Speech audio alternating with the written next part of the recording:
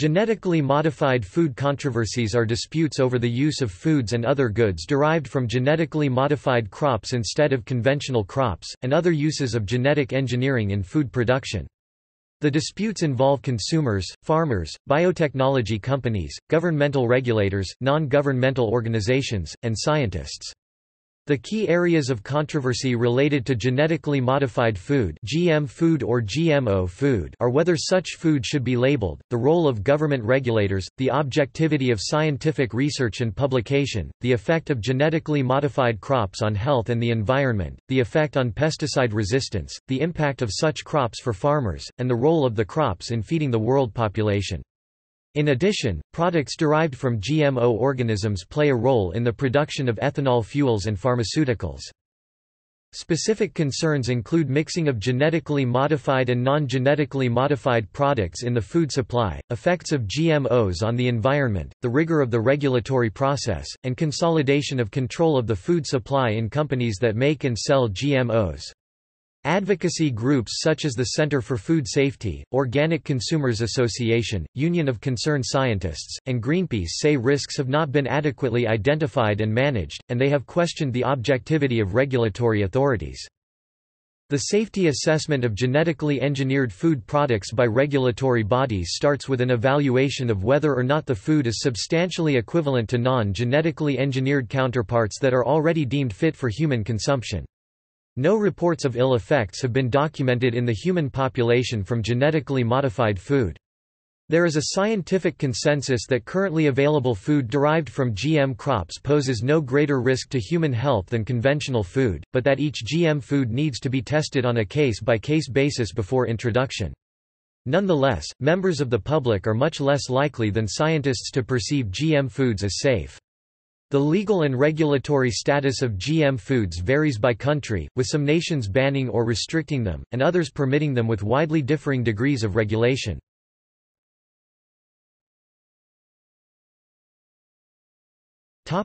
Public perception. Consumer concerns about food quality first became prominent long before the advent of GM foods in the 1990s. Upton Sinclair's novel The Jungle led to the 1906 Pure Food and Drug Act, the first major U.S. legislation on the subject. This began an enduring concern over the purity and later, naturalness of food that evolved from a single focus on sanitation to include others on added ingredients such as preservatives, flavors and sweeteners, residues such as pesticides, the rise of organic food as a category and, finally, concerns over GM food. Despite being a natural process, the public still came to see GM food as unnatural, which created a reverse halo effect. Specific perceptions include a view of genetic engineering as meddling with naturally evolved biological processes, and one that science has limitations on its comprehension of potential negative ramifications. An opposing perception is that genetic engineering is itself an evolution of traditional selective breeding. Surveys indicate public concerns that eating genetically modified food is harmful, that biotechnology is risky, that more information is needed, and that consumers need control over whether to take such risks. A diffuse sense that social and technological change is accelerating, and that people cannot affect this context of change, becomes focused when such changes affect food. Leaders in driving public perception of the harms of such food in the media include Jeffrey M. Smith, Dr. Oz, Oprah, and Bill Maher. Organizations include Organic Consumers Association, Greenpeace, especially with regard to golden rice, and Union of Concerned Scientists. Religious groups have raised concerns over whether genetically modified food will remain kosher or halal. In 2001, no such foods had been designated as unacceptable by Orthodox rabbis or Muslim leaders. However, some Jewish groups dispute this designation. Environmental groups such as Friends of the Earth include genetic engineering in general as an environmental and political concern. Other groups such as GM Watch and the Institute of Science in Society concentrate mostly or solely on opposing genetically modified crops. Food writer Michael Pollan does not oppose eating genetically modified foods, but expressed concerns about biotechnology companies holding the intellectual property of the foods people depend on, and about the effects of the growing corporatization of large-scale agriculture. To address these problems, Pollan has brought up the idea of open sourcing GM foods. The idea has since been adopted to varying degrees by companies like Syngenta, and is being promoted by organizations such as the New America Foundation. Some organizations, like the BioBricks Foundation, have already worked out open-source licenses that could prove useful in this endeavor.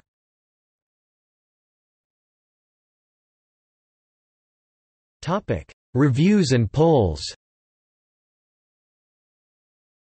An EMBO Reports article in 2003 reported that the Public Perceptions of Agricultural Biotechnologies in Europe project found the public neither accepting nor rejecting GMOs. Instead, PABE found that public had key questions about GMOs. Why do we need GMOs? Who benefits from their use? Who decided that they should be developed and how? Why were we not better informed about their use in our food, before their arrival on the market? Why are we not given an effective choice about whether or not to buy these products? Have potential long-term and irreversible consequences been seriously evaluated, and by whom? Do regulatory authorities have sufficient powers to effectively regulate large companies? Who wishes to develop these products? Can controls imposed by regulatory authorities be applied effectively? Who will be accountable in cases of unforeseen harm? PABE also found that the public's scientific knowledge does not control public opinion, since scientific facts do not answer these questions. PABE also found that the public does not demand zero risk in GM food discussions and is perfectly aware that their lives are full of risks that need to be counterbalanced against each other and against the potential benefits. Rather than zero risk, what they demanded was a more realistic assessment of risks by regulatory authorities and GMO producers.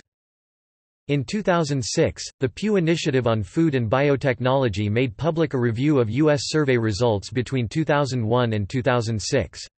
The review showed that Americans' knowledge of GM foods and animals was low throughout the period. Protests during this period against Calgene's Flavor Savor GM tomato mistakenly described it as containing fish genes, confusing it with DNA Plant Technologies' fish tomato experimental transgenic organism, which was never commercialized. A survey in 2007 by the Food Standards Australia New Zealand found that in Australia, where labelling is mandatory, 27% of Australians checked product labels to see whether GM ingredients were present when initially purchasing a food item. A review article about European consumer polls as of 2009 concluded that opposition to GMOs in Europe has been gradually decreasing, and that about 80% of respondents did not actively avoid GM products when shopping. The 2010 Eurobarometer survey, which assesses public attitudes about biotech and the life sciences, found that cisgenics, GM crops made from plants that are crossable by conventional breeding, evokes a smaller reaction than transgenic methods, using genes from species that are taxonomically very different. A Deloitte survey in 2010 found that 34% of U.S. consumers were very or extremely concerned about GM food, a 3% reduction from 2008. The same survey found gender differences. 10% of men were extremely concerned, compared with 16% of women, and 16% of women were unconcerned, compared with 27% of men.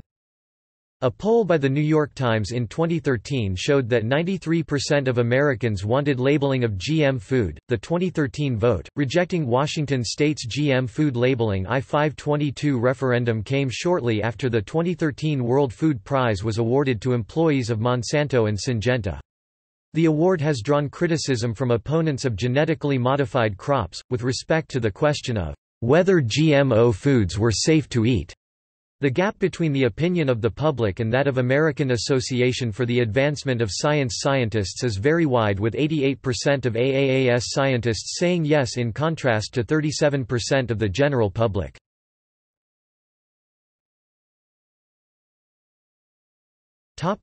Public relations campaigns and protests. In May 2012, a group called Take the Flower Back, led by Gerald Miles, protested plans by a group from Rothamsted Experimental Station, based in Harpenden, Hertfordshire, England, to conduct an experimental trial wheat genetically modified to repel aphids.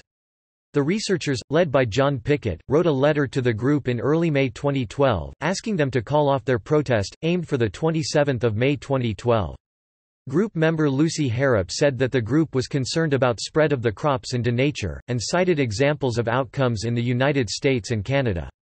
Rothamsted Research and Sense About Science ran question and answer sessions about such a potential. The March Against Monsanto is an international grassroots movement and protest against Monsanto Corporation, a producer of genetically modified organism (GMOs) and Roundup, a glyphosate-based herbicide.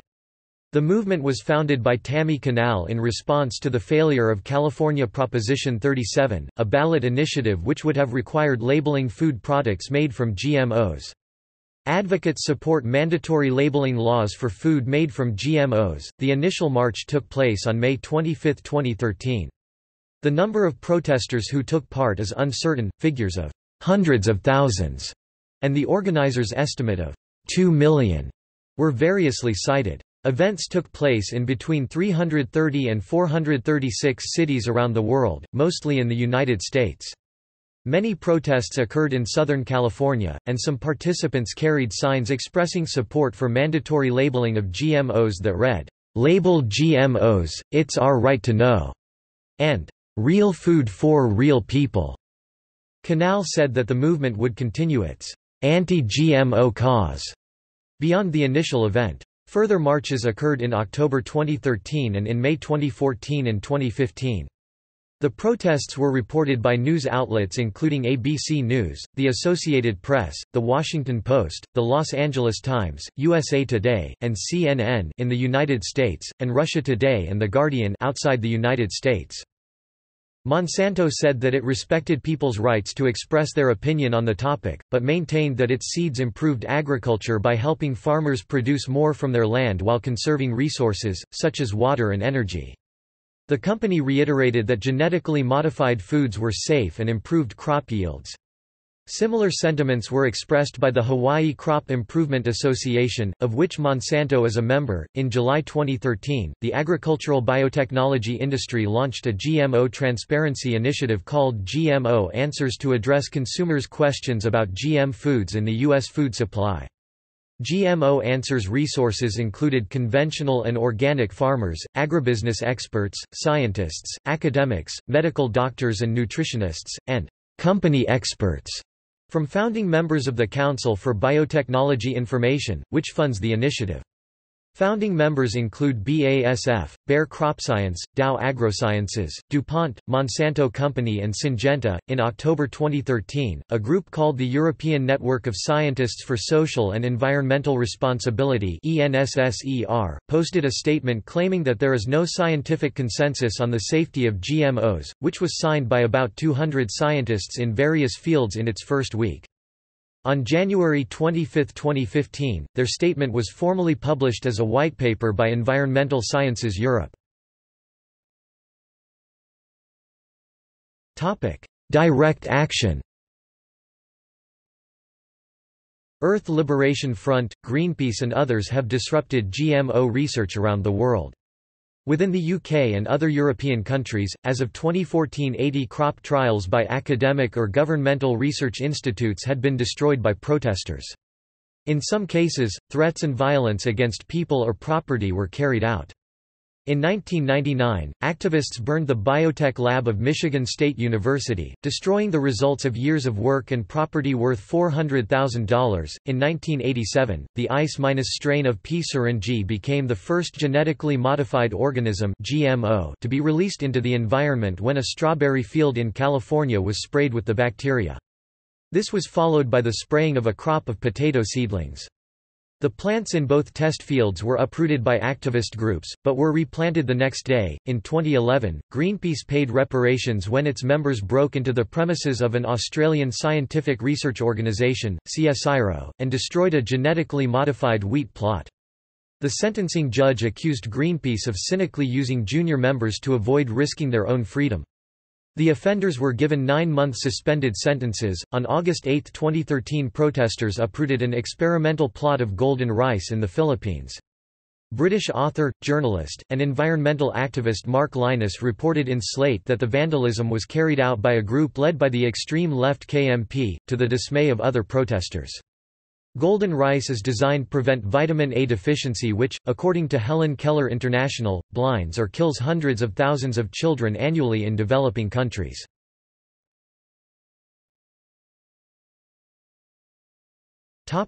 Response to anti-GMO sentiment. In 2017, 2 documentaries were released which countered the growing anti-GMO sentiment among the public. These included Food Evolution and Science Moms. Per the Science Moms director, the film focuses on providing a science and evidence-based counter-narrative to the pseudoscience-based parenting narrative that has cropped up in recent years.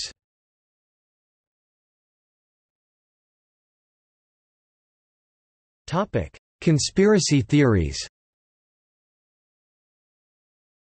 There are various conspiracy theories related to the production and sale of genetically modified crops and genetically modified food that have been identified by some commentators such as Michael Shermer.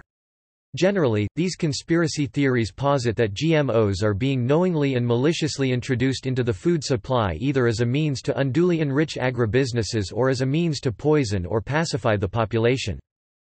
A work seeking to explore risk perception over GMOs in Turkey identified a belief among the conservative political and religious figures who were opposed to GMOs that GMOs were a conspiracy by Jewish multinational companies and Israel for world domination. Additionally, a Latvian study showed that a segment of the population believed that GMOs were part of a greater conspiracy theory to poison the population of the country.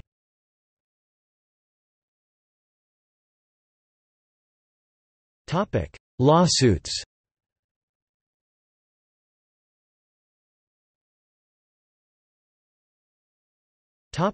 Foundation on Economic Trends v. Heckler. In 1983, environmental groups and protesters delayed the field tests of the genetically modified ice- strain of P. syringae with legal challenges.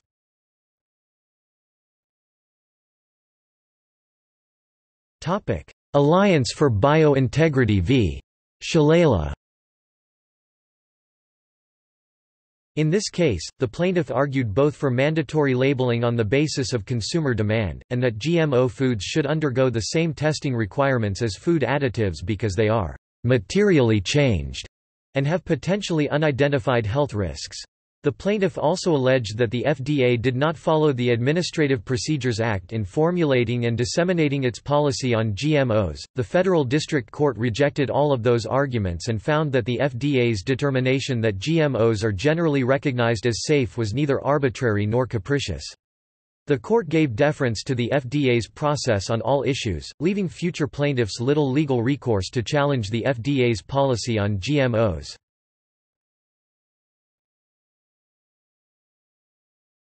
iDiamond v. Chakrabarty. The iDiamond v. Chakrabarty case was on the question of whether GMOs can be patented.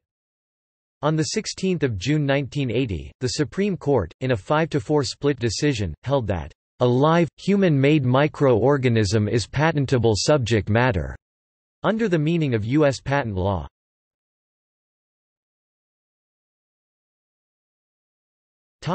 Scientific publishing. Scientific publishing on the safety and effects of GM foods is controversial.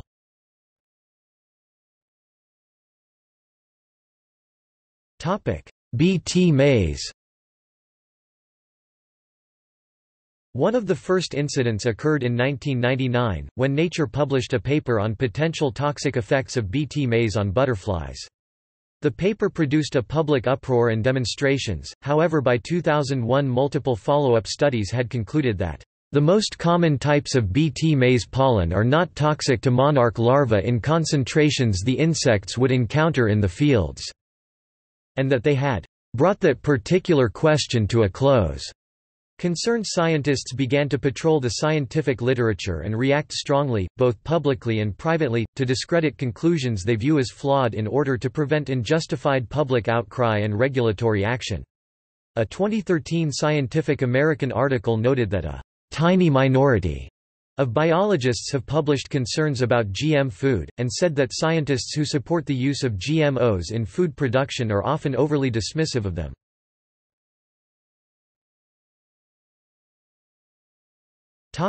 Restrictive end-user agreements.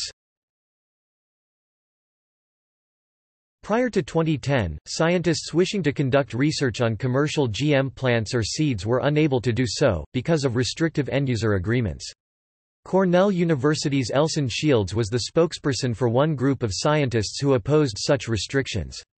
The group submitted a statement to the United States Environmental Protection Agency (EPA) in 2009 protesting that, "As a result of restrictive access, no truly independent research can be legally conducted on many critical questions regarding the technology."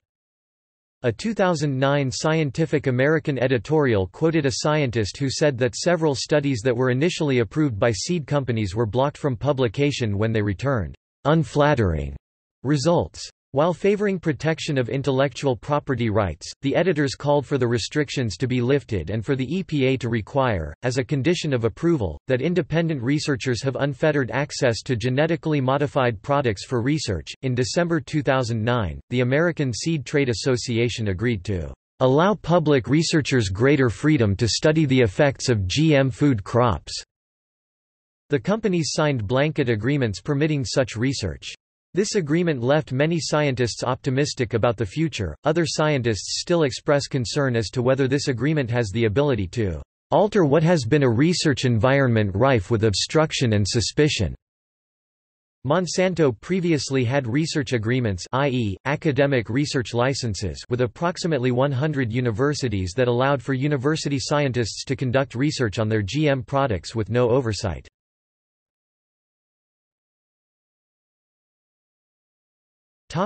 Reviews. A 2011 analysis by Deals et al. Reviewed 94 peer-reviewed studies pertaining to GMO safety to assess whether conflicts of interest correlated with outcomes that cast GMOs in a favorable light.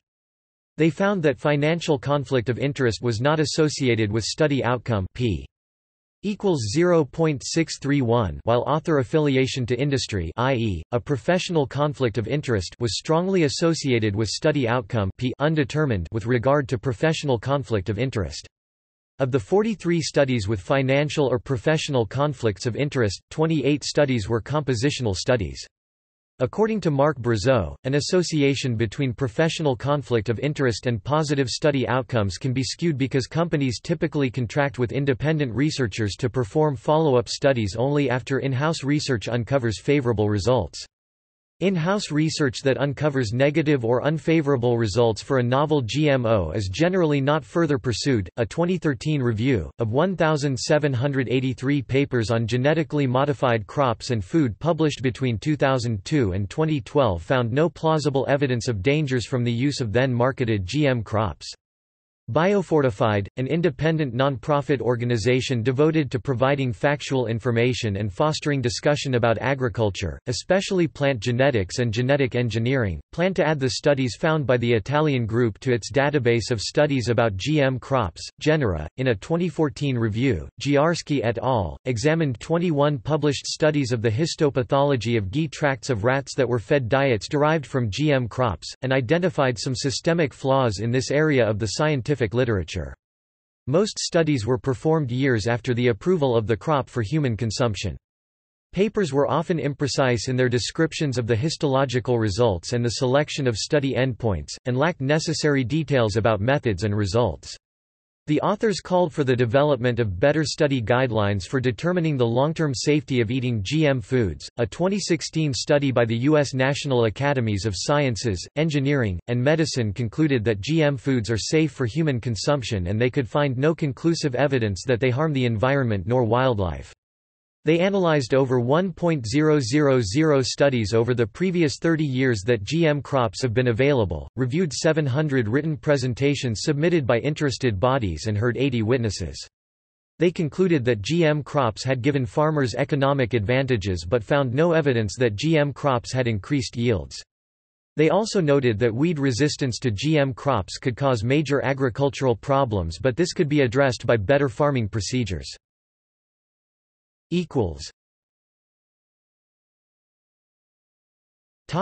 Alleged data manipulation.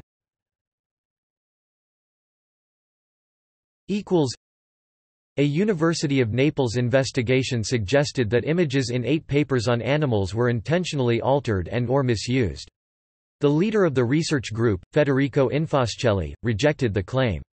The research concluded that mother goats fed GM soybean meal secreted fragments of the foreign gene in their milk.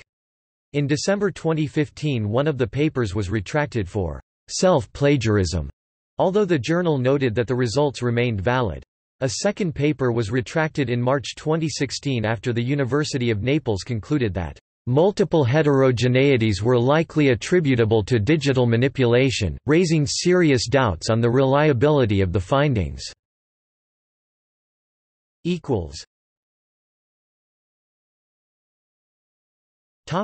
Health.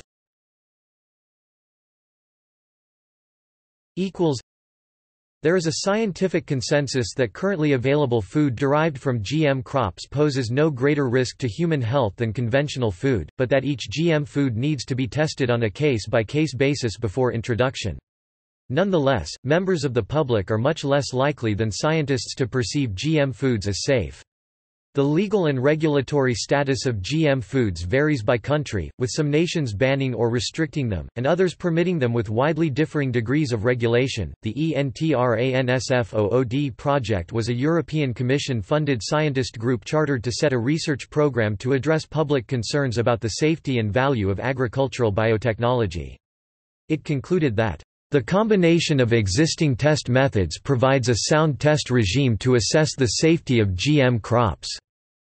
In 2010, the European Commission Directorate General for Research and Innovation reported that the main conclusion to be drawn from the efforts of more than 130 research projects, covering a period of more than 25 years of involving more than 500 independent research groups, is that biotechnology, and in particular GMOs, are not per se more risky than e.g. conventional plant breeding technologies.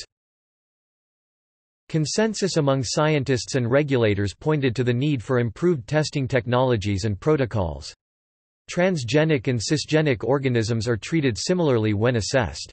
However, in 2012 the European Food Safety Authority (EFSA) GMO panel said that novel hazards could be associated with transgenic strains. In a 2016 review, Domingo concluded that studies in recent years had established that GM soybeans, rice, corn, and wheat do not differ from the corresponding conventional crops in terms of short-term human health effects, but recommended that further studies of long-term effects be conducted.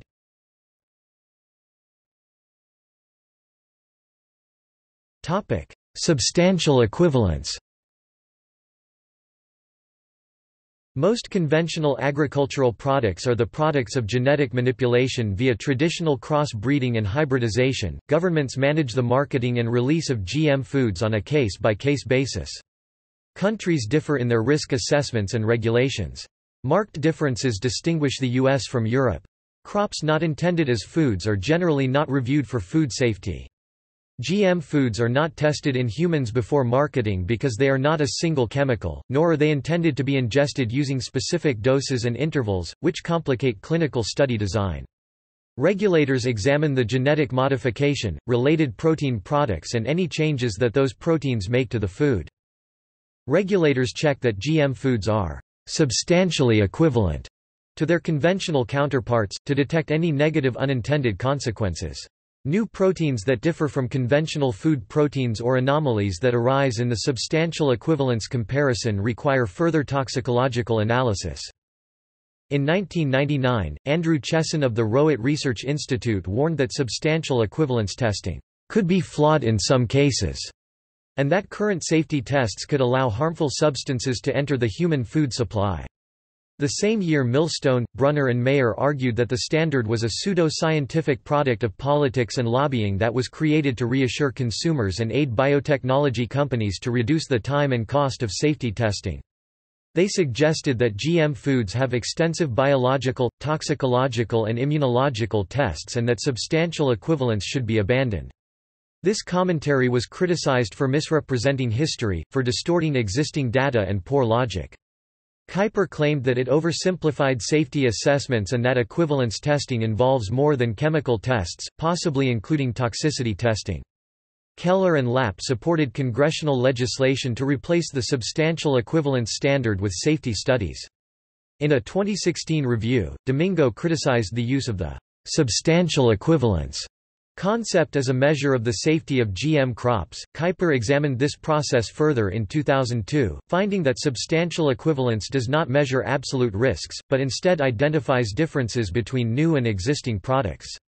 He claimed that characterizing differences is properly a starting point for a safety assessment and the concept of substantial equivalence is an adequate tool in order to identify safety issues related to genetically modified products that have a traditional counterpart. Kuiper noted practical difficulties in applying this standard, including the fact that traditional foods contain many toxic or carcinogenic chemicals and that existing diets were never proven to be safe. This lack of knowledge re conventional food means that modified foods may differ in anti-nutrients and natural toxins that have never been identified in the original plant, possibly allowing harmful changes to be missed. In turn, positive modifications may also be missed. For example, corn damaged by insects often contains high levels of fumonisins, carcinogenic toxins made by fungi that travel on insects' backs and that grow in the wounds of damaged corn. Studies show that most Bt corn has lower levels of fumonisins than conventional insect-damaged corn. Workshops and consultations organized by the OECD, WHO, and FAO have worked to acquire data and develop better understanding of conventional foods, for use in assessing GM foods. A survey of publications comparing the intrinsic qualities of modified and conventional crop lines examining genomes, proteomes and metabolomes concluded that GM crops had less impact on gene expression or on protein and metabolite levels than the variability generated by conventional breeding. In a 2013 review, Herman Dow AgroSciences and Price FDA, retired, argued that transgenesis is less disruptive than traditional breeding techniques because the latter routinely involve more changes, mutations, deletions, insertions and rearrangements than the relatively limited changes, often single gene, in genetic engineering. The FDA found that all of the 148 transgenic events that they evaluated to be substantially equivalent to their conventional counterparts, as have Japanese regulators for 189 submissions including combined trait products. This equivalence was confirmed by more than 80 peer-reviewed publications. Hence, the authors argue, compositional equivalence studies uniquely required for GM food crops may no longer be justified on the basis of scientific uncertainty.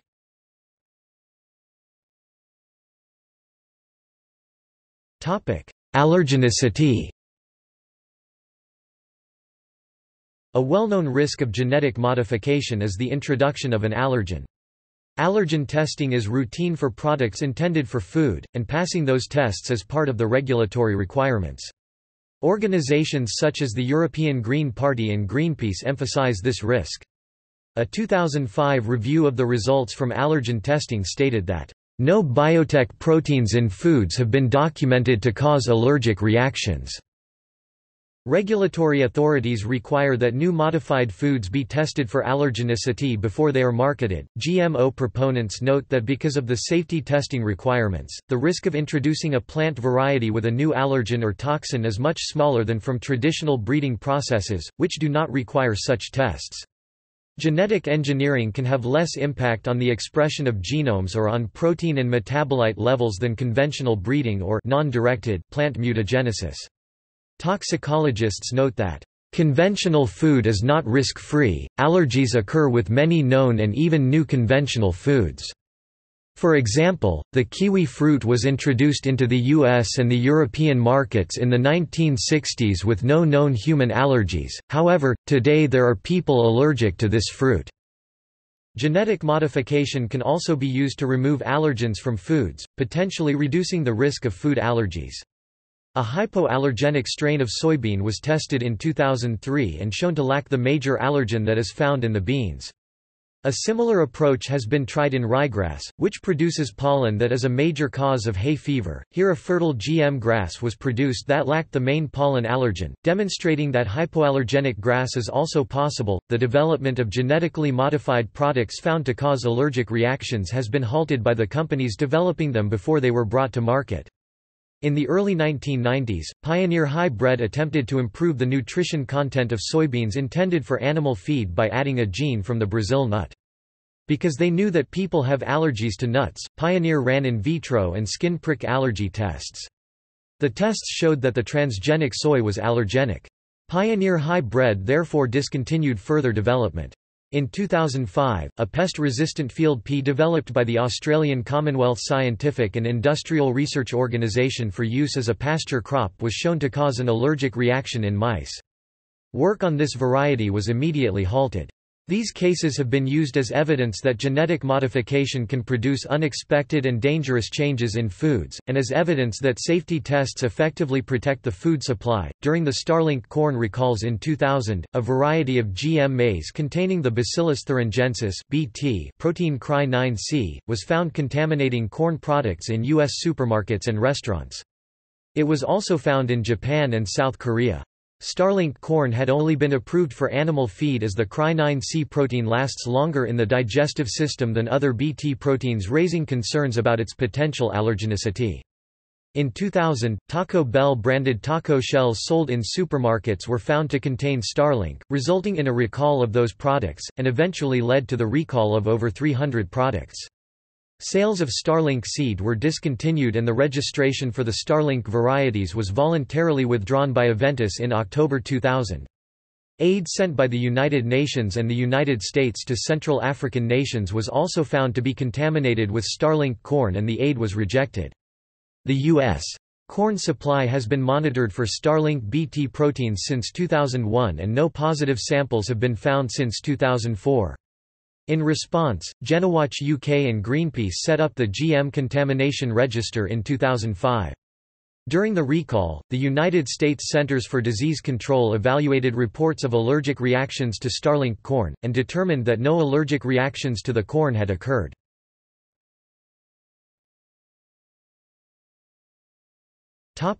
Horizontal gene transfer.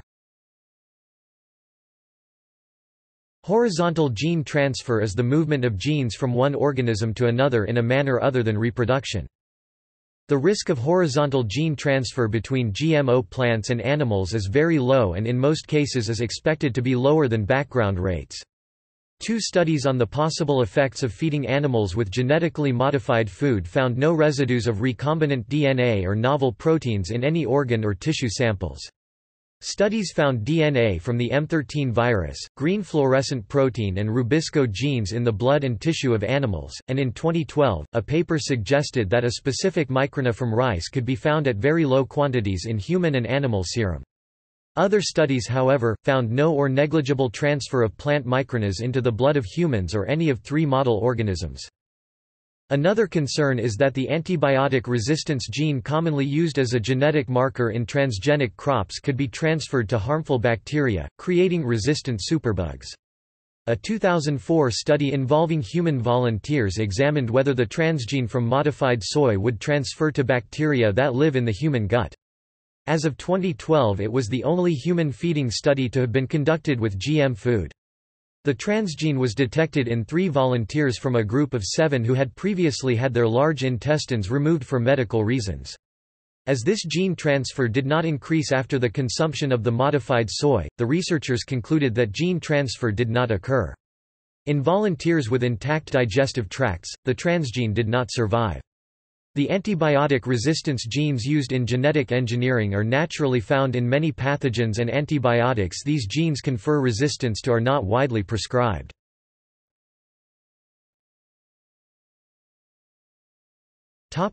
Animal feeding studies. Reviews of animal feeding studies mostly found no effects. A 2014 review found that the performance of animals fed GM feed was similar to that of animals fed isogenic non-GE crop lines. A 2012 review of 12 long-term studies and 12 multi-generational studies conducted by public research laboratories concluded that none had discovered any safety problems linked to consumption of GM food.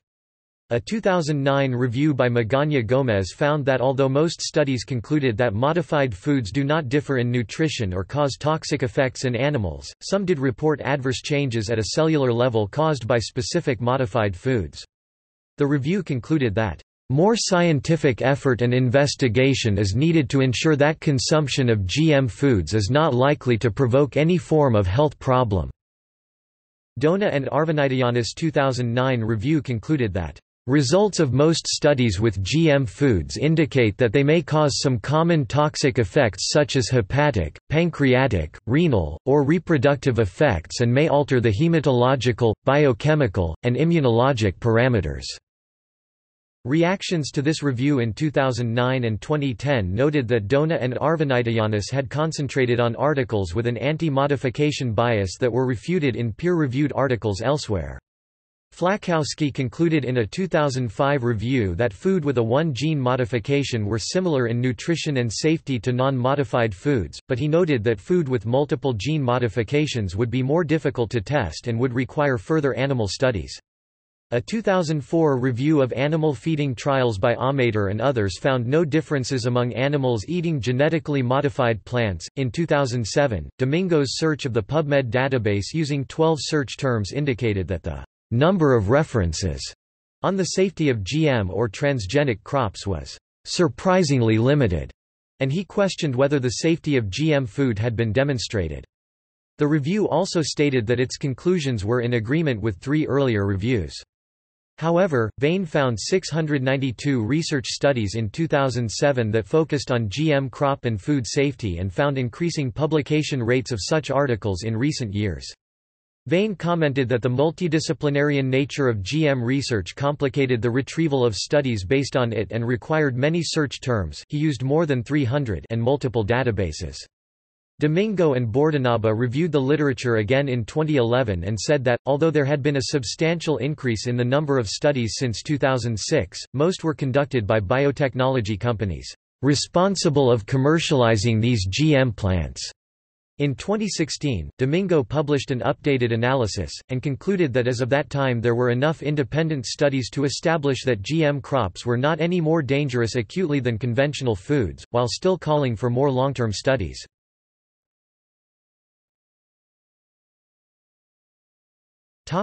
Human studies. While some groups and individuals have called for more human testing of GM food, multiple obstacles complicate such studies. The General Accounting Office, in a review of FDA procedures requested by Congress, and a working group of the Food and Agriculture and World Health Organizations both said that long-term human studies of the effect of GM food are not feasible. The reasons included lack of a plausible hypothesis to test, lack of knowledge about the potential long-term effects of conventional foods, variability in the ways humans react to foods, and that epidemiological studies were unlikely to differentiate modified from conventional foods, which come with their own suite of unhealthy characteristics. Additionally, ethical concerns guide human subject research. These mandate that each tested intervention must have a potential benefit for the human subjects, such as treatment for a disease or nutritional benefit, ruling out, e.g., human toxicity testing. Kimber claimed that the ethical and technical constraints of conducting human trials, and the necessity of doing so, is a subject that requires considerable attention. Food with nutritional benefits may escape this objection. E.g., GM rice has been tested for nutritional benefits, namely, increased levels of vitamin A.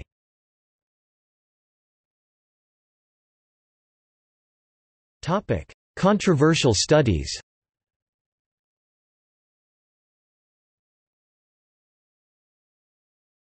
Pusztai affair. Arpad Pusztai published the first peer-reviewed paper to find negative effects from GM food consumption in 1999. Pusztai fed rats potatoes transformed with the Galanthus nivalis agglutinin gene from the Galanthus snowdrop plant, allowing the tuber to synthesize the GNA lectin protein. While some companies were considering growing GM crops expressing lectin, GNA was an unlikely candidate. Lectin is toxic, especially to gut epithelia. Pusztai reported significant differences in the thickness of the gut epithelium, but no differences in growth or immune system function. On June 22, 1998, an interview on Granada Television's current affairs program World in Action, Pusztai said that rats fed on the potatoes had stunted growth and a repressed immune system. A media frenzy resulted. Pusztai was suspended from the Rowett Institute. Misconduct procedures were used to seize his data and ban him from speaking publicly. The Rowett Institute and the Royal Society reviewed his work and concluded that the data did not support his conclusions. The work was criticized on the grounds that the unmodified potatoes were not a fair control diet and that any rat-fed only potatoes would suffer from protein deficiency. Pusztai responded by stating that all diets had the same protein and energy content and that the food intake of all rats was the same.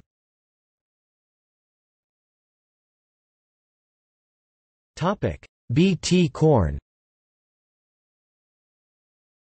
A 2011 study was the first to evaluate the correlation between maternal and fetal exposure to Bt toxin produced in GM maize and to determine exposure levels of the pesticides and their metabolites. It reported the presence of pesticides associated with the modified foods in women and in pregnant women's fetuses. The paper and related media reports were criticized for overstating the results.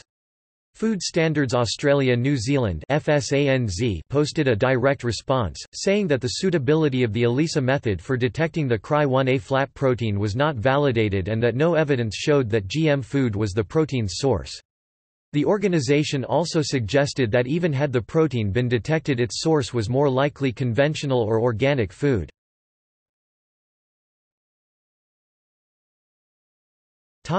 Séralini affair. In 2007, 2009, and 2011, Gilles-Éric Séralini published re-analysis studies that used data from Monsanto rat feeding experiments for 3 modified maize varieties, insect-resistant MON 863 and MON 810 and glyphosate-resistant NK 603. He concluded that the data showed liver, kidney and heart damage. The European Food Safety Authority (EFSA) then concluded that the differences were all within the normal range. EFSA also stated that Séralini's statistics were faulty. EFSA's conclusions were supported by FSANZ, a panel of expert toxicologists, and the French High Council of Biotechnology's Scientific Committee (HCB). In 2012, Séralini's lab published a paper that considered the long-term effects of feeding rats various levels of GM glyphosate-resistant maize, conventional glyphosate-treated maize, and a mixture of the two strains. The paper concluded that rats fed the modified maize had severe health problems, including liver and kidney damage and large tumors. The study provoked widespread criticism. Séralini held a press conference just before the paper was released in which he announced the release of a book and a movie. He allowed reporters to have access to the paper before his press conference only if they signed a confidentiality agreement under which they could not report other scientists' responses to the paper. The press conference resulted in media coverage emphasizing a connection between GMOs, glyphosate, and cancer. Séralini's publicity stunt yielded criticism from other scientists for prohibiting critical commentary. Criticisms included insufficient statistical power and that Séralini's Sprague Dawley rats were inappropriate for a lifetime study as opposed to a shorter toxicity study because of their tendency to develop cancer. One study found that more than 80% normally got cancer. The Organization for Economic Cooperation and Development guidelines recommended using 65 rats per experiment instead of the 10 in Séralini's. Other criticisms included the lack of data regarding food amounts and specimen growth rates, the lack of a dose-response relationship, females fed 3 times the standard dose showed a decreased number of tumors, and no identified mechanism for the tumor increases. 6 French National Academies of Science issued an unprecedented joint statement condemning the study and the journal that published it.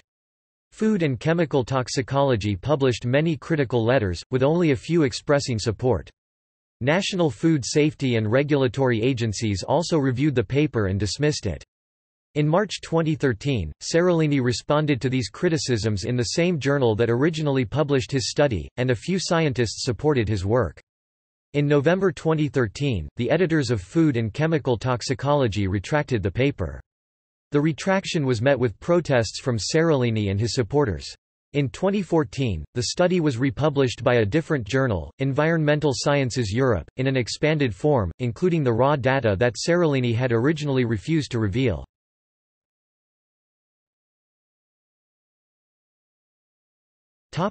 Environment. Genetically modified crops are planted in fields much like regular crops. There they interact directly with organisms that feed on the crops and indirectly with other organisms in the food chain. The pollen from the plants is distributed in the environment like that of any other crop. This distribution has led to concerns over the effects of GM crops on the environment. Potential effects include gene flow, pesticide resistance and greenhouse gas emissions.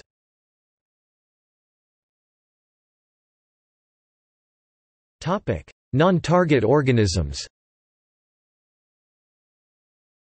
A major use of GM crops is in insect control through the expression of the CRY crystal delta endotoxins and VIP vegetative insecticidal proteins genes from Bacillus thuringiensis (BT).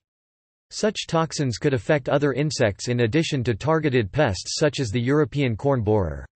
BT proteins have been used as organic sprays for insect control in France since 1938 and the US since 1958, with no reported ill effects.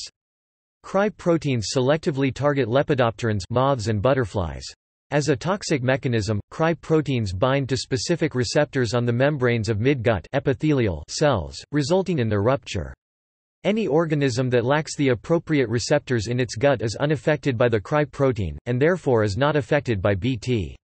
Regulatory agencies assess the potential for transgenic plants to affect non-target organisms before approving their commercial release. In 1999, a paper stated that, in a laboratory environment, pollen from Bt maize dusted onto milkweed could harm the monarch butterfly. A collaborative research exercise over the following 2 years by several groups of scientists in the US and Canada studied the effects of Bt pollen in both the field and the laboratory. The study resulted in a risk assessment concluding that any risk posed to butterfly populations was negligible. A 2002 review of the scientific literature concluded that the commercial large-scale cultivation of current Bt maize hybrids did not pose a significant risk to the monarch population, and noted that despite large-scale planting of genetically modified crops, the butterflies' population was increasing. However, the herbicide glyphosate used to grow GMOs kills milkweed, the only food source of monarch butterflies, and by 2015 about 90% of the U.S. population has declined. Love et al. Analyzed laboratory settings and found that Bt toxins could affect non-target organisms, generally closely related to the intended targets. Typically, exposure occurs through the consumption of plant parts, such as pollen or plant debris, or through Bt ingestion by predators. A group of academic scientists criticized the analysis, writing, "We are deeply concerned about the inappropriate methods used in their paper, the lack of ecological context, and the authors' advocacy of how laboratory studies on non-target arthropods should be conducted and interpreted."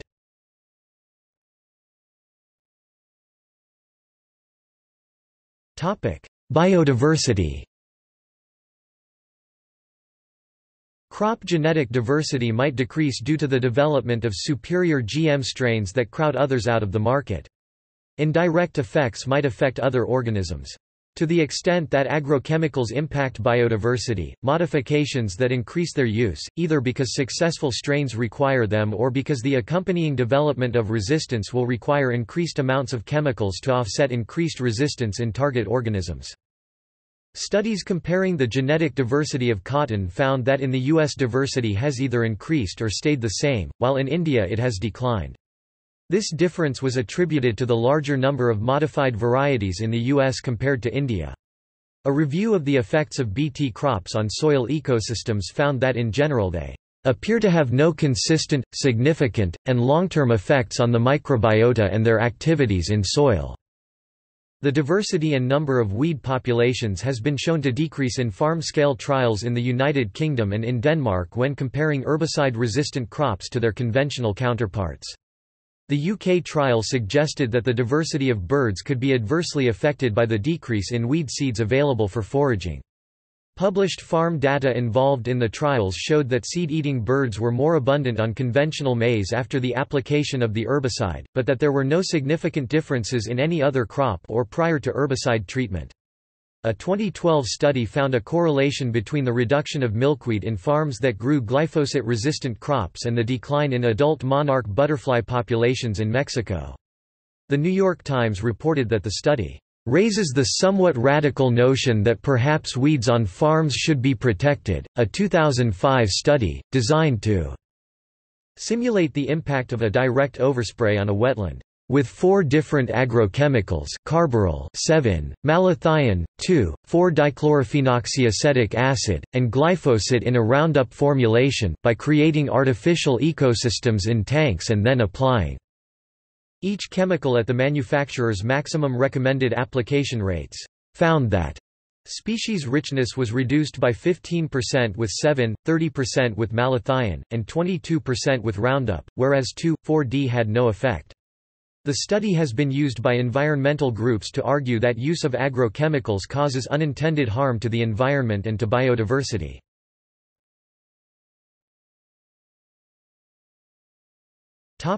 Secondary pests. Several studies documented surges in secondary pests within a few years of adoption of Bt cotton. In China, the main problem has been with mirids, which have in some cases completely eroded all benefits from Bt cotton cultivation. A 2009 study in China concluded that the increase in secondary pests depended on local temperature and rainfall conditions and occurred in half the villages studied. The increase in insecticide use for the control of these secondary insects was far smaller than the reduction in total insecticide use due to Bt cotton adoption. A 2011 study based on a survey of 1,000 randomly selected farm households in 5 provinces in China found that the reduction in pesticide use in Bt cotton cultivars was significantly lower than that reported in research elsewhere. The finding was consistent with a hypothesis that more pesticide sprayings are needed over time to control emerging secondary pests, such as aphids, spider mites, and lygus bugs. Similar problems have been reported in India, with mealy bugs and aphids.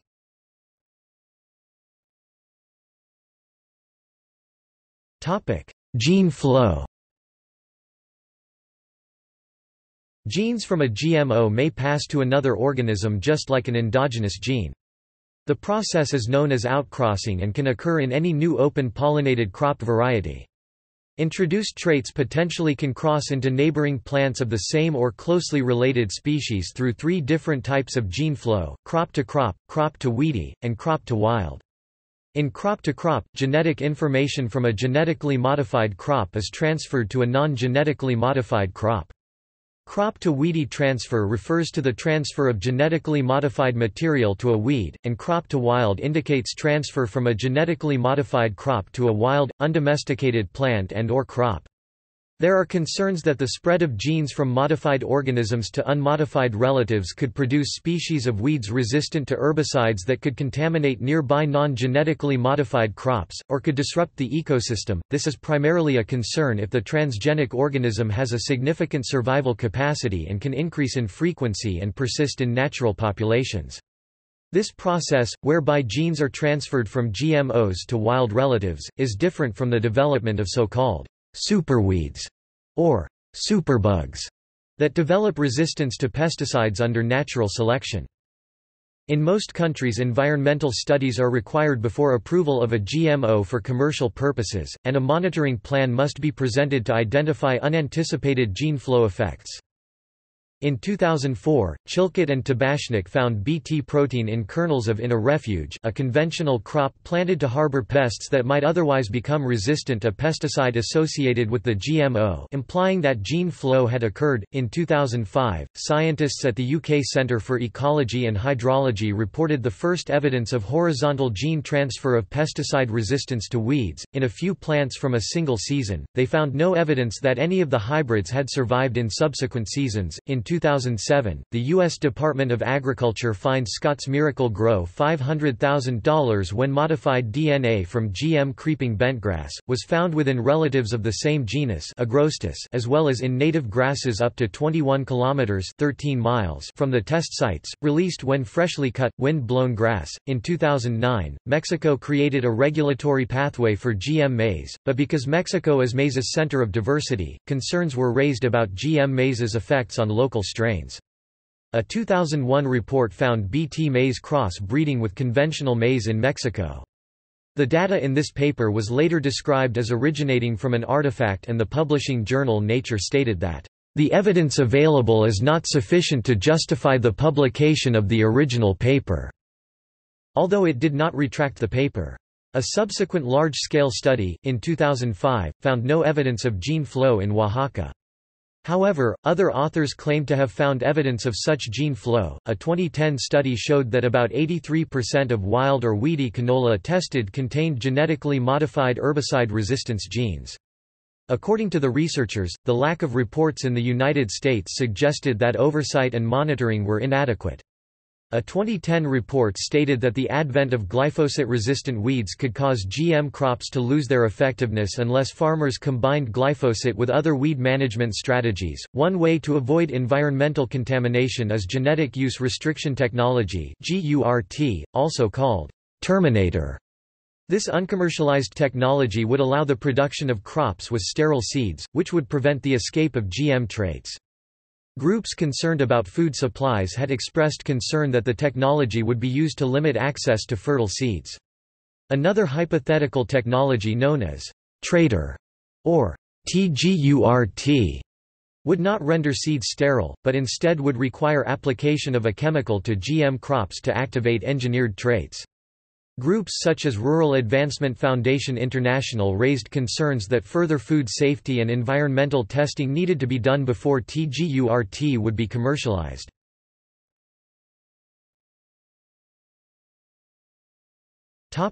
Escape of modified crops.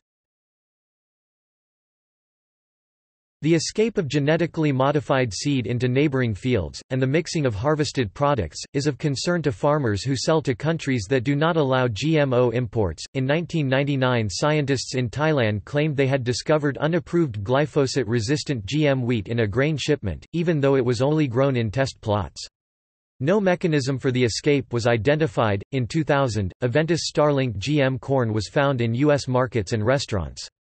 It became the subject of a recall that started when Taco Bell branded taco shells sold in supermarkets were found to contain it. Starlink was then discontinued. Registration for Starlink varieties was voluntarily withdrawn by Aventis in October 2000. American rice exports to Europe were interrupted in 2006 when the LibertyLink modification was found in commercial rice crops, although it had not been approved for release. An investigation by the USDA's Animal and Plant Health Inspection Service (APHIS) failed to determine the cause of the contamination. In May 2013, unapproved glyphosate-resistant GM wheat, but that had been approved for human consumption, was discovered in a farm in Oregon in a field that had been planted with winter wheat. The strain was developed by Monsanto and had been field tested from 1998 to 2005. The discovery threatened U.S. wheat exports, which totaled $8.1 billion in 2012. Japan, South Korea and Taiwan temporarily suspended winter wheat purchases as a result of the discovery. As of August 30, 2013, while the source of the modified wheat remained unknown, Japan, South Korea and Taiwan had resumed placing orders.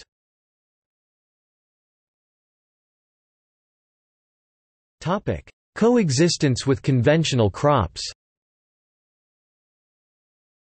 The U.S. has no legislation governing the relationship among mixtures of farms that grow organic, conventional and GM crops.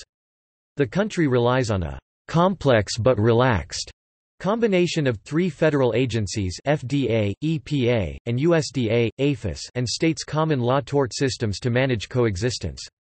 The Secretary of Agriculture convened an advisory committee on biotechnology and 21st century agriculture AC21 to study coexistence and make recommendations about the issue.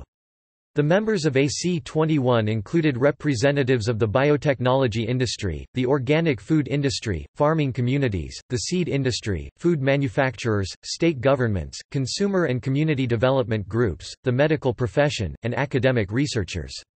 AC21 recommended that a study assess the potential for economic losses to U.S. organic farmers, that any serious losses lead to a crop insurance program, an education program to ensure that organic farmers put appropriate contracts in place and that neighboring GMO farmers take appropriate containment measures.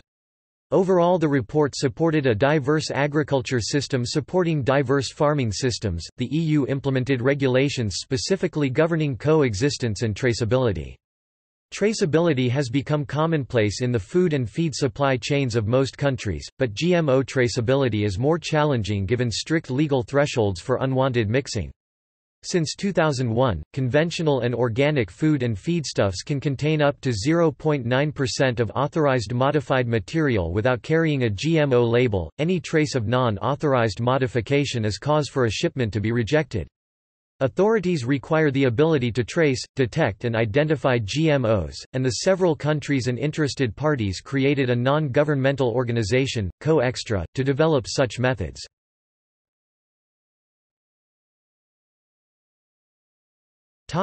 Chemical use.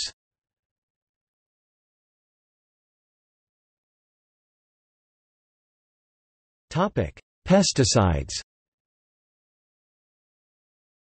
Pesticides destroy, repel or mitigate pests, an organism that attacks or competes with a crop.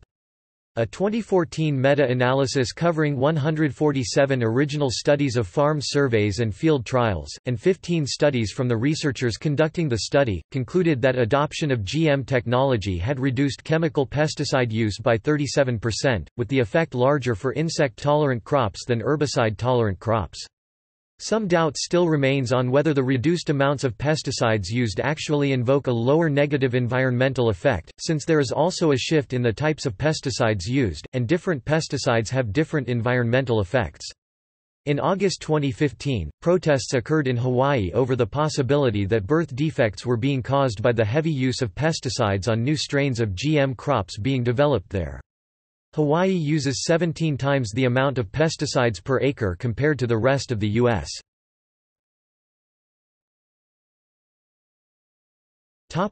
Herbicides. The development of glyphosate-tolerant Roundup Ready plants changed the herbicide use profile away from more persistent, higher toxicity herbicides, such as atrazine, metribuzin and alachlor, and reduced the volume and harm of herbicide runoff. A study by Chuck Benbrook concluded that the spread of glyphosate-resistant weeds had increased U.S. herbicide use. That study cited a 23% increase (0.3 kilograms hectare) for soybeans from 1996 to 2006, a 43% (0.9 kilograms per hectare) increase for cotton from 1996 to 2010, and a 16% (0.5 kilograms per hectare) decrease for corn from 1996 to 2010. However, this study came under scrutiny because Benbrook did not consider the fact that glyphosate is less toxic than other herbicides, thus net toxicity may decrease even as use increases. Graham Brooks accused Benbrook of subjective herbicide estimates because his data, provided by the National Agricultural Statistics Service, does not distinguish between genetically modified and non-genetically modified crops.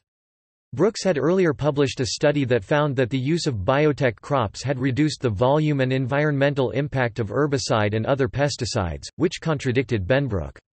Brooks stated that Benbrook had made biased and inaccurate assumptions.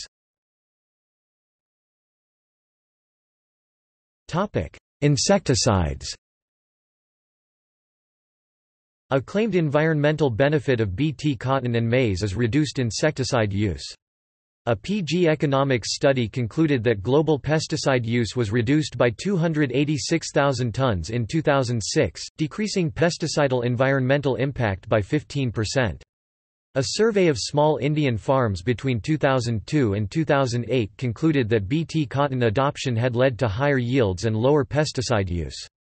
Another study concluded that insecticide use on cotton and corn during the years 1996 to 2005 fell by 35,600,000 kilograms (78,500,000 pounds) of active ingredient, roughly equal to the annual amount applied in the European Union. A Bt cotton study in 6 northern Chinese provinces from 1990 to 2010 concluded that it halved the use of pesticides and doubled the level of ladybirds, lacewings and spiders, and extended environmental benefits to neighboring crops of maize, peanuts and soybeans.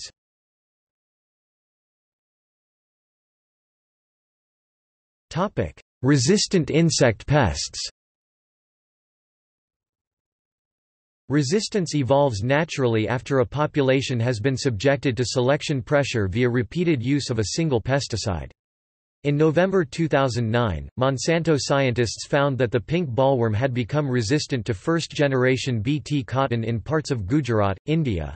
That generation expresses one Bt gene, Cry1AC. This was the first instance of Bt resistance confirmed by Monsanto.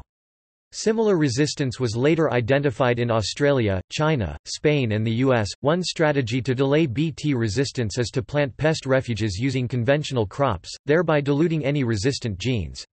Another is to develop crops with multiple Bt genes that target different receptors within the insect. In 2012, a Florida field trial demonstrated that army worms were resistant to DuPont Dow's GM corn. This resistance was discovered in Puerto Rico in 2006, prompting Dow and DuPont to stop selling the product there. The European corn borer, one of Bt's primary targets, is also capable of developing resistance.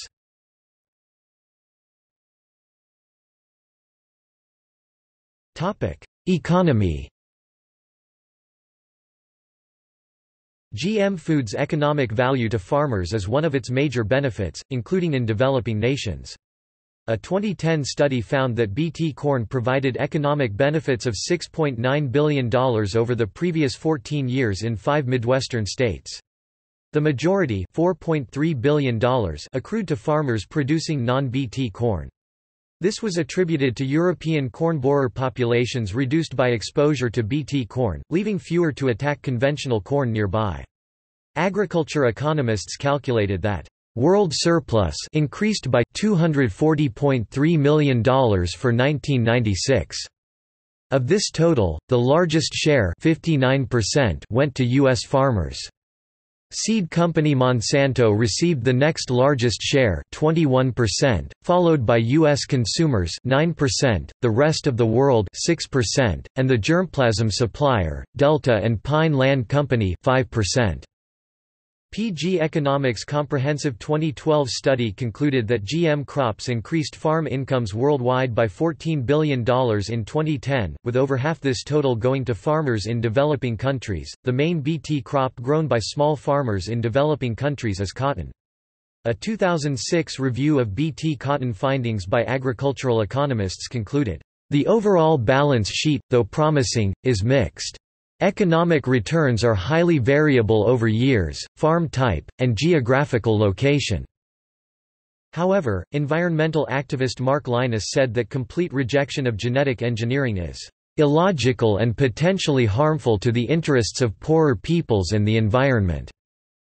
In 2013, the European Academy's Science Advisory Council (EASAC) asked the EU to allow the development of agricultural GM technologies to enable more sustainable agriculture, by employing fewer land, water and nutrient resources.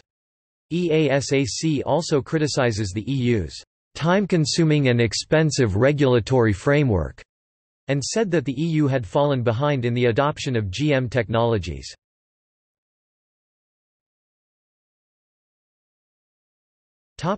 Industrial agriculture. GM crops play a key role in intensive crop farming, which involves monoculture, use of herbicides and pesticides, use of equipment requiring large amounts of fuel and irrigation. Opponents such as Jonathan Latham of the Bioscience Resource Project and Vandana Shiva treat industrial agriculture and modified crops as closely related topics, and call for agriculture to adopt practices drastically reducing disruptions to the environment. Proponents of conventional agriculture point to its high yields, low prices, and wider choices and claim that technology is necessary to feed a growing world population.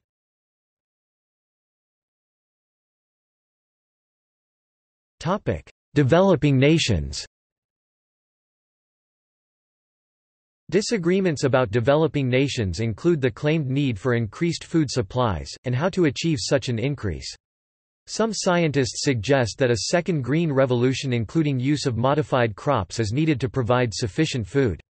The potential for genetically modified food to help developing nations was recognized by the International Assessment of Agricultural Science and Technology for Development, but as of 2008 they had found no conclusive evidence of a solution. Skeptics such as John Avise claim that apparent shortages are caused by problems in food distribution and politics, rather than production. Other critics say that the world has so many people because the Second Green Revolution adopted unsustainable agricultural practices that left the world with more mouths to feed than the planet can sustain.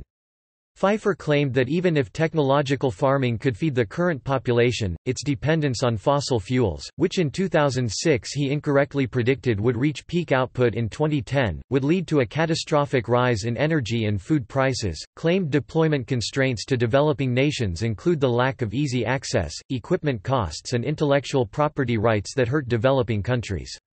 The Consultative Group on International Agricultural Research (CGIAR), an aid and research organization, was praised by the World Bank for its efforts, but the bank recommended that they shift to genetics research and productivity enhancement. Obstacles include access to patents, commercial licenses, and the difficulty that developing countries have in accessing genetic resources and other intellectual property. The International Treaty on Plant Genetic Resources for Food and Agriculture attempted to remedy this problem, but results have been inconsistent. As a result, orphan crops such as teff, millets, cowpeas, and indigenous plants, which are important in these countries, receive little investment. Writing about Norman Borlaug's 2000 publication Ending World Hunger, The Promise of Biotechnology and the Threat of Anti-Science Zealotry, the authors argued that Borlaug's warnings were still true in 2010. GM crops are as natural and safe as today's bred wheat, opined Dr. Borlaug, who also reminded agricultural scientists of their moral obligation to stand up to the anti-science crowd and warn policy makers that global food insecurity will not disappear without this new technology, and ignoring this reality would make future solutions all the more difficult to achieve.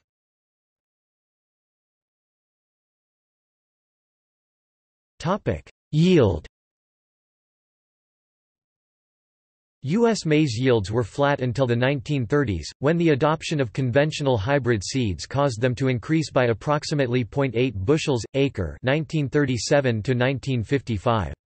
Thereafter, a combination of improved genetics, fertilizer and pesticide availability and mechanization raised the rate of increase to 1.9 bushels per acre per year. In the years since the advent of GM maize, the rate increased slightly to 2.0. Average U.S. maize yields were 174.2 bushels per acre in 2014. Commercial GM crops have traits that reduce yield loss from insect pressure or weed interference. Topic: 2014 review. A 2014 review concluded that GM crops' effects on farming were positive. According to The Economist, the meta-analysis considered all published English-language examinations of the agronomic and economic impacts between 1995 and March 2014. The study found that herbicide-tolerant crops have lower production costs, while for insect-resistant crops the reduced pesticide use was offset by higher seed prices, leaving overall production costs about the same. Yields increased 9% for herbicide tolerance and 25% for insect resistance. Farmers who adopted GM crops made 69% higher profits than those who did not. The review found that GM crops help farmers in developing countries, increasing yields by 14 percentage points. The researchers considered some studies that were not peer-reviewed, and a few that did not report sample sizes. They attempted to correct for publication bias, by considering sources beyond academic journals. The large data set allowed the study to control for potentially confounding variables such as fertilizer use. Separately, they concluded that the funding source did not influence study results. Topic: 2010 review. A 2010 article, supported by CropLife International, summarized the results of 49 peer-reviewed studies. On average, farmers in developed countries increased yields by 6% and 29% in developing countries. Tillage decreased by 25 to 58% on herbicide-resistant soybeans. Glyphosate-resistant crops allowed farmers to plant rows closer together as they did not have to control post-emergent weeds with mechanical tillage. Insecticide applications on Bt crops were reduced by 14 to 76%. 72% of farmers worldwide experienced positive economic results. Topic: 2009 review. In 2009, the Union of Concerned Scientists, a group opposed to genetic engineering and cloning of food animals, summarized peer-reviewed studies on the yield contribution of GM soybeans and maize in the U.S. The report concluded that other agricultural methods had made a greater contribution to national crop yield increases in recent years than genetic engineering.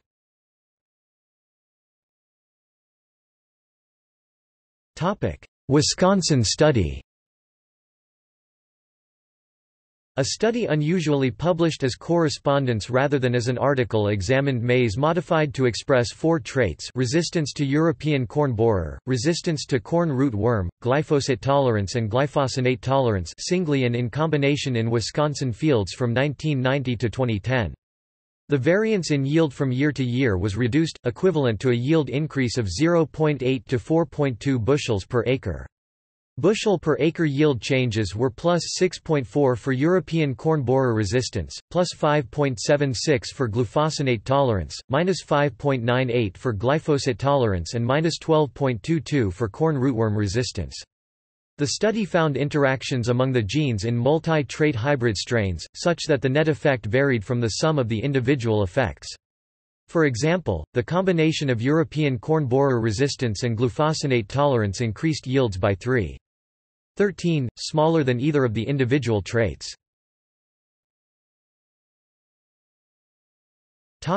Market dynamics. The seed industry is dominated by a small number of vertically integrated firms. In 2011, 73% of the global market was controlled by 10 companies. In 2001, the USDA reported that industry consolidation led to economies of scale, but noted that the move by some companies to divest their seed operations questioned the long-term viability of these conglomerates. 2 economists have said that the seed companies' market power could raise welfare despite their pricing strategies, because even though price discrimination is often considered to be an unwanted market distortion, it may increase total welfare by increasing total output and by making goods available to markets where they would not appear otherwise. Market share gives firms the ability to set or influence price, dictate terms, and act as a barrier to entry. It also gives firms bargaining power over governments in policymaking. In March 2010, the U.S. Department of Justice and the U.S. Department of Agriculture held a meeting in Ankeny, Iowa, to look at the competitive dynamics in the seed industry. Christine Varney, who heads the Antitrust Division in the Justice Department, said that her team was investigating whether biotech seed patents were being abused. A key issue was how Monsanto licenses its patented glyphosate tolerance trait that was in 93% of U.S. soybeans grown in 2009. About 250 family farmers, consumers and other critics of corporate agriculture held a town meeting prior to the government meeting to protest Monsanto's purchase of independent seed companies, patenting seeds and then raising seed prices. Intellectual property. Traditionally, farmers in all nations saved their own seed from year to year. However, since the early 1900s hybrid crops have been widely used in the developed world and seeds to grow these crops are purchased each year from seed producers. The offspring of the hybrid corn, while still viable, lose hybrid vigor, the beneficial traits of the parents. This benefit of first-generation hybrid seeds is the primary reason for not planting second-generation seed.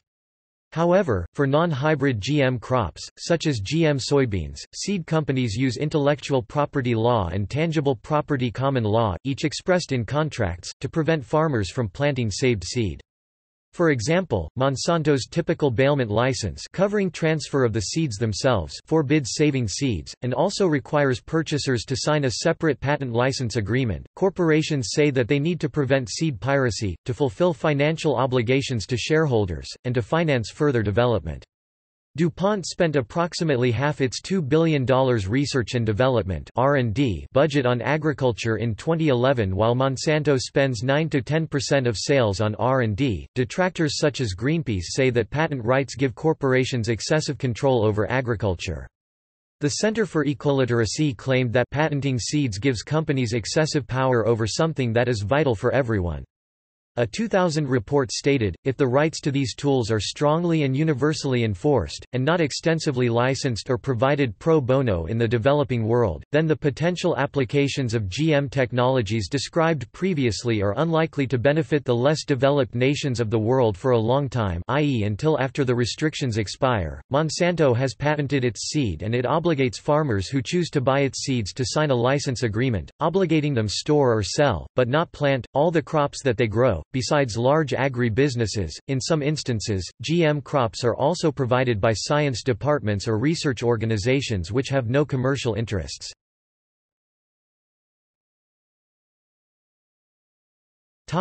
Lawsuits filed against farmers for patent infringement. Monsanto has filed patent infringement suits against 145 farmers, but proceeded to trial with only 11. In some of the latter, the defendants claimed unintentional contamination by gene flow, but Monsanto won every case. Monsanto Canada's Director of Public Affairs stated, "It is not, nor has it ever been Monsanto Canada's policy to enforce its patent on Roundup-ready crops when they are present on a farmer's field by accident. Only when there has been a knowing and deliberate violation of its patent rights will Monsanto act." In 2009, Monsanto announced that after its soybean patent expires in 2014, it will no longer prohibit farmers from planting soybean seeds that they grow. One example of such litigation is the Monsanto v. Schmeiser case. This case is widely misunderstood. In 1997, Percy Schmeiser, a canola breeder and grower in Bruno, Saskatchewan, discovered that one of his fields had canola that was resistant to Roundup. He had not purchased this seed, which had blown onto his land from neighboring fields. He later harvested the area and saved the crop in the back of a pickup truck. Before the 1998 planting, Monsanto representatives informed Schmeiser that using this crop for seed would infringe the patent, and offered him a license, which Schmeiser refused. According to the Canadian Supreme Court, after this conversation, Schmeiser nevertheless took the harvest he had saved in the pickup truck to a seed treatment plant and had it treated for use as seed. Once treated, it could be put to no other use. Mr. Schmeiser planted the treated seed in 9 fields, covering approximately 1,000 acres in all. A series of independent tests by different experts confirmed that the canola Mr. Schmeiser planted and grew in 1998 was 95 to 98% Roundup resistant. After further negotiations between Schmeiser and Monsanto broke down, Monsanto sued Schmeiser for patent infringement and prevailed in the initial case. Schmeiser appealed and lost, and appealed again to the Canadian Supreme Court, which in 2004 ruled 5-4 in Monsanto's favour, stating that, "It is clear on the findings of the trial judge that the appellants saved, planted, harvested and sold the crop from plants containing the gene and plant cell patented by Monsanto."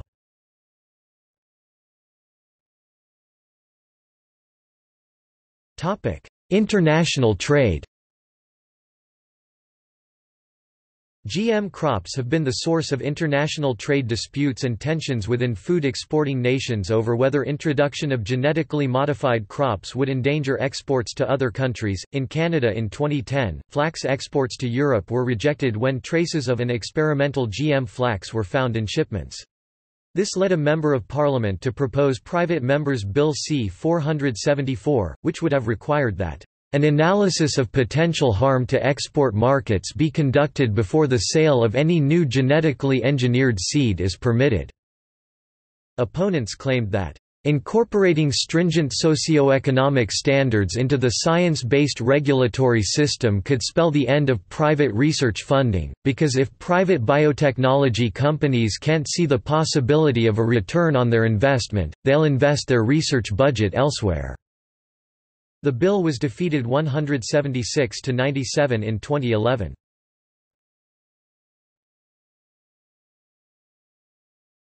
Topic: Regulation.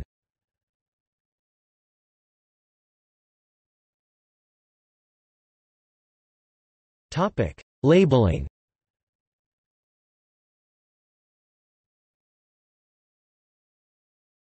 Topic: Status.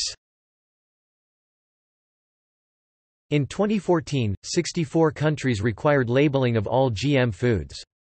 These include the European Union, Japan, Australia, New Zealand, Russia, China and India. As of March 2015, Israel was in the process of issuing regulations for labeling of food with ingredients from GMOs. Alaska required labeling of GMO fish and shellfish in 2005, even though no GM fish had been approved by the FDA at the time. A 2014 Vermont law went into effect on July 1, 2016, and some food manufacturers including General Mills, Mars, Kellogg's, the Campbell Soup Company, PepsiCo, Conagra, Frito-Lay, and Bimbo Bakeries USA began distributing products either locally or nationwide with labels such as, "partially produced with genetic engineering." Other manufacturers removed about 3,000 non-compliant products from sale in Vermont. The federal government of the United States passed a law at the end of that month preempting all state laws, including Vermont's. The law requires labeling regulations to be issued by July 2018, and allows indirect disclosure such as with a phone number, barcode, or website. It is unclear whether the rules will require labeling of oils and sugars from GM crops, where the final product does not contain any genetic material. As mentioned in the law, prior to the new federal rules taking effect, while it does require pre-market approval, the U.S. Food and Drug Administration has not required GMO labeling as long as there are no differences in health, environmental safety, and consumer expectations based on the packaging.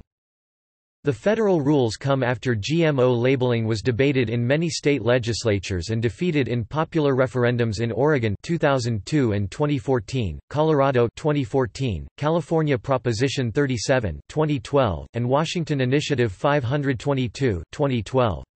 Connecticut and Maine had passed laws in 2013 and 2014 respectively, which would have required GMO food labels if Northeast states with a population of at least 20 million had passed similar laws, and for Connecticut, representing at least 4 states. Other jurisdictions make such labeling voluntary or have had plans to require labeling.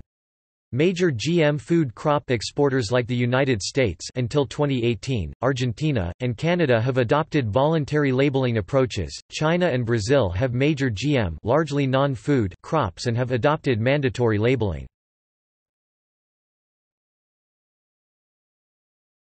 Topic: Arguments. The American Public Health Association, the British Medical Association and the Public Health Association of Australia support mandatory labelling. The European Commission argued that mandatory labelling and traceability are needed to allow for informed choice, avoid potential misleading of consumers and facilitate the withdrawal of products if adverse effects on health or the environment are discovered. A 2007 study on the effect of labeling laws found that once labeling went into effect, few products continued to contain GM ingredients. The study also found that costs were higher in food exporting than in food importing countries. The American Medical Association (AMA) and the American Association for the Advancement of Science have opposed mandatory labeling absent scientific evidence of harm. The AMA said that even voluntary labeling is misleading unless accompanied by focused consumer education. The AAAS stated that mandatory labeling can only serve to mislead and falsely alarm consumers. Labeling efforts are not driven by evidence that GM foods are actually dangerous. Indeed, the science is quite clear: crop improvement by the modern molecular techniques of biotechnology is safe. Rather, these initiatives are driven by a variety of factors, ranging from the persistent perception that such foods are somehow unnatural and potentially dangerous to the desire to gain competitive advantage by legislating attachment of a label meant to alarm. Another misconception used as a rationale for labeling is that GM crops are untested.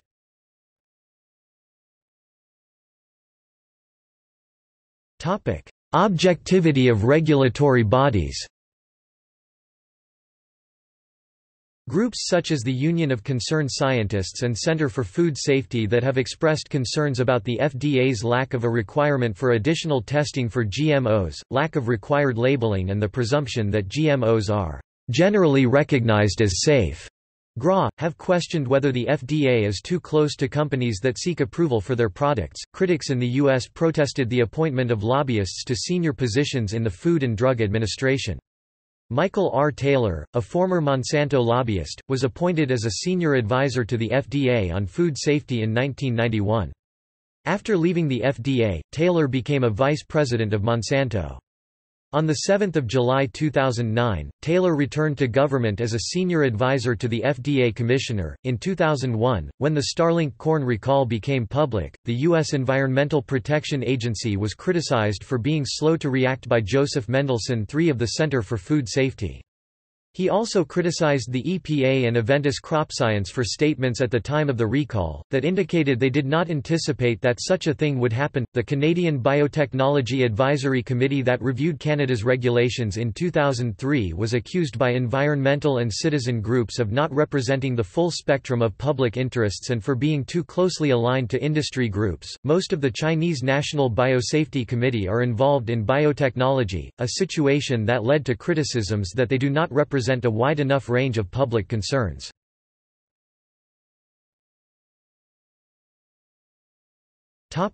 Litigation and regulation disputes.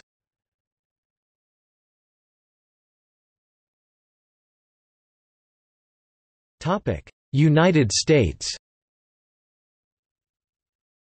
4 federal district court suits have been brought against Animal and Plant Health Inspection Service (APHIS), the agency within USDA that regulates genetically modified plants. 2 involved field trials: herbicide-tolerant turfgrass in Oregon, pharmaceutical-producing corn and sugar in Hawaii, and 2 the deregulation of GM alfalfa and GM sugar beet. APHIS lost all 4 cases at trial, with the judges ruling they failed to diligently follow the guidelines set out in the National Environmental Policy Act. However, the Supreme Court overturned the nationwide ban on GM alfalfa and an appeal court allowed the partial deregulation of GM sugar beets. After APHIS prepared environmental impact statements for both alfalfa and sugar beets, they were approved. In 2014, Maui County, Hawaii approved an initiative calling for a moratorium on GMO production and research. The initiative specified penalties including fines and jail for knowing violations and did not limit its scope to commercial agriculture.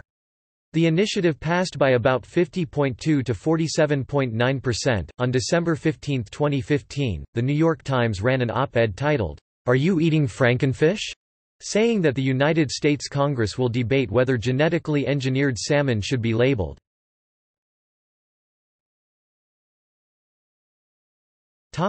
European Union. Until the 1990s, Europe's regulation was less strict than in the US. In 1998, the use of MON 810, a Bt expressing maize conferring resistance to the European corn borer, was approved for commercial cultivation in Europe. However, in the 1990s a series of unrelated food crises created consumer apprehension about food safety in general and eroded public trust in government oversight. A bovine spongiform encephalopathy outbreak was the most publicized. In 1998, a de facto moratorium led to the suspension of approvals of new GMOs in the EU pending the adoption of revised rules. In the mid-1990s, government approval of some GMO crops in the United States precipitated public concern in Europe and led to a dramatic decrease in American exports to Europe. Prior to 1997, corn exports to Europe represented about 4% of total U.S. corn exports, generating about $300 million in sales. For example, before 1997, the U.S. sold about 1.75 million tons of corn annually to Spain and Portugal. But in the 1998–99 crop year, Spain bought less than a tenth of the previous year's amount and Portugal bought none at all. In May 2003, the US and 12 other countries filed a formal complaint with the World Trade Organization that the EU was violating international trade agreements, by blocking imports of US farm products through its ban on GM food. The countries argued that the EU's regulatory process was far too slow and its standards were unreasonable given the scientific evidence showing that the crops were safe.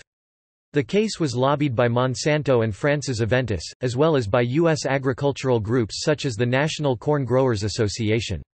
In response, in June 2003, the European Parliament ratified a UN biosafety protocol regulating international trade in GM food, and in July agreed to new regulations requiring labeling and traceability, as well as an opt-out provision for individual countries. The approval of new GMOs resumed in May 2004. While GMOs have been approved since then, approvals remain controversial and various countries have utilized opt-out provisions. In 2006, the World Trade Organization ruled that the pre-2004 restrictions had been violations, although the ruling had little immediate effect since the moratorium had already been lifted. In late 2007, the U.S. ambassador to France recommended moving to retaliation to cause some pain against France and the European Union in an attempt to fight the French ban and changes in European policy toward genetically modified crops, according to a U.S. government diplomatic cable obtained by WikiLeaks. 20 out of 28 European countries including Switzerland said no to GMOs until October 2015. These are the countries which have a ban on GMO: Austria, Belgium for the Wallonia region, Britain for Scotland, Wales and Northern Ireland, Bulgaria, Croatia, Cyprus, Denmark, France, Germany except for research, Greece, Hungary, Italy, Latvia, Lithuania, Luxembourg, Malta, Netherlands, Philippines, Poland, Slovenia, Switzerland. Australia. In May 2014, the Supreme Court of the Australian state of Western Australia dismissed Marsh v. Baxter.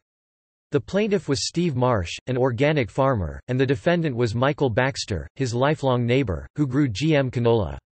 In late 2010, Marsh found seeds from Baxter's crop in his fields. Later, Marsh found escaped GM canola growing amidst his crop. Marsh reported the seed and plants to his local organic certification board, and lost the organic certification of some 70% of his 478-hectare farm. Marsh sued on the grounds that Baxter used a method of harvesting his crop that was substandard and negligent, and on the basis that his land had been widely contaminated. In its summary judgment, the court found that approximately 245 cut canola plants were blown by the wind into Marsh's property, Eagles Rest. However, Baxter's method swathing was orthodox and well-accepted harvest methodology.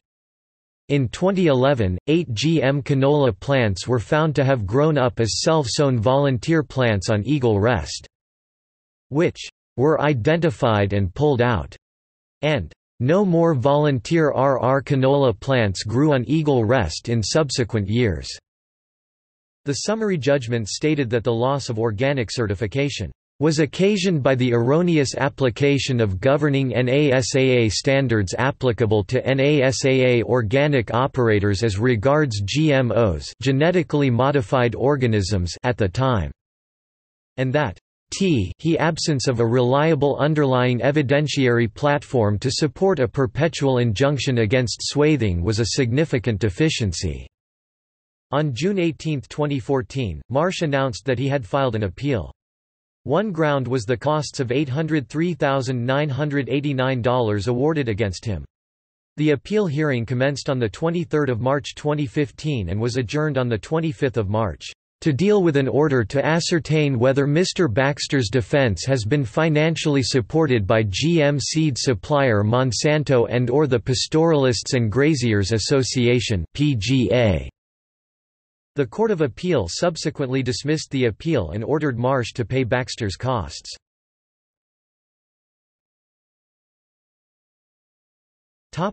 Philippines.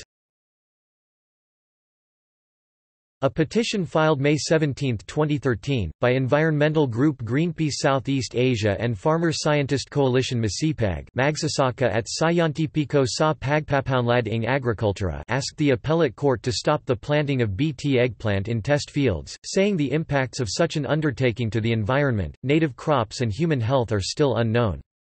The Court of Appeals granted the petition, citing the precautionary principle stating, "When human activities may lead to threats of serious and irreversible damage to the environment that is scientifically plausible but uncertain, actions shall be taken to avoid or diminish the threat." Respondents filed a motion for reconsideration in June 2013, and on September 20, 2013 the Court of Appeals chose to uphold their May decision, saying the Bt Talong field trials violate the people's constitutional right to a balanced and healthful ecology. The Supreme Court on December 8, 2015, permanently stopped the field testing for Bt Bacillus thuringiensis Talong eggplant, upholding the decision of the Court of Appeals which stopped the field trials for the genetically modified eggplant.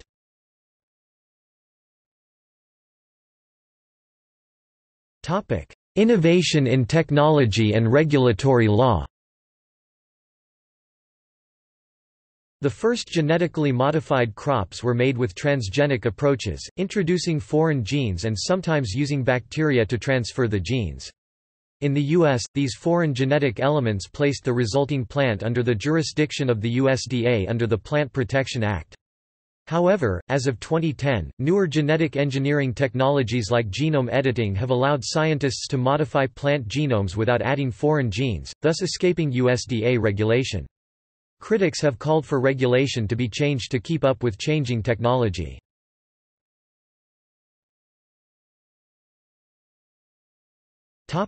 Legislation. See Farmer Assurance Provision. This bill is commonly referred to as the Monsanto Protection Act by its critics.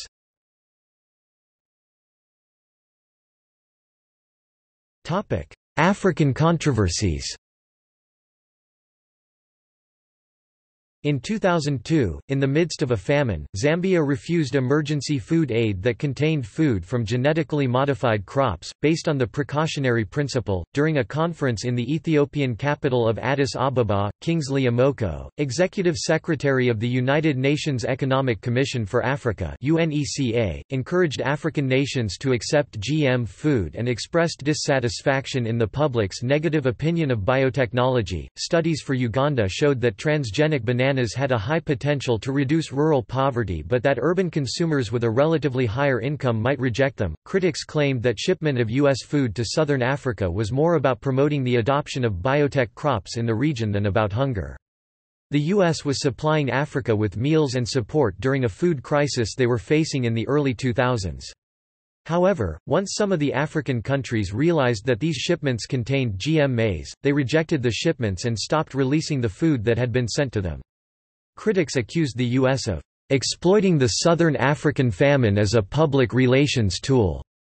The U.S. countered these comments by saying that European nations were letting millions of Africans suffer from hunger and starvation because of irrational fears over hypothetical and unproven risks. The U.S. had a pre-GMO policy of shipping U.S. crops as food aid, rather than buying crops in, near the countries that needed aid. The U.S. policy was claimed to be more costly than Europe's. Genetically modified food controversies in Ghana have been widespread since 2013.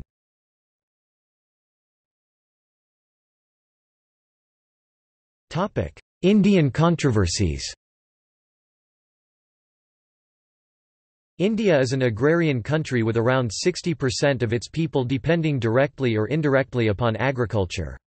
From 1995 to 2013, a total of 296,438 farmers have killed themselves in India, or an average of 16,469 suicides per year.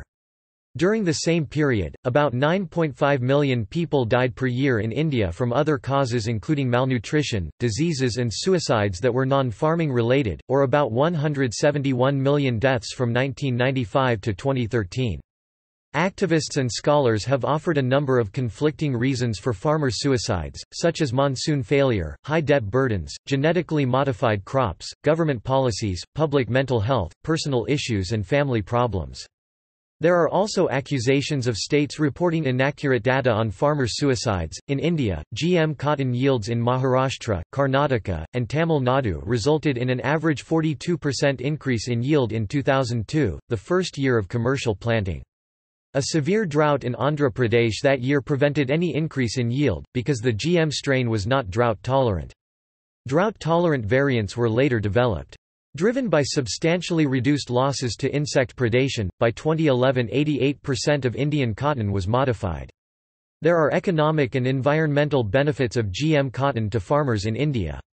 A study from 2002 through 2008 on the economic impacts of Bt cotton in India, showed that Bt cotton increased yields, profits and living standards of smallholder farmers. However, recently cotton bollworm has been developing resistance to Bt cotton. Consequently, in 2012 Maharashtra banned Bt cotton and ordered an independent socio-economic study of its use. Indian regulators cleared the Bt brinjal, a genetically modified eggplant, for commercialization in October 2009. After opposition by some scientists, farmers and environmental groups, a moratorium was imposed on its release in February 2010, "for as long as it is needed to establish public trust and confidence." As of 1 January 2013, all foods containing GMOs must be labeled. The Legal Metrology Packaged Commodities Rules, 2011 states that, "Every package containing the genetically modified food shall bear at the top of its principal display panel the letters GM." The rules apply to 19 products including biscuits, breads, cereals and pulses, and a few others.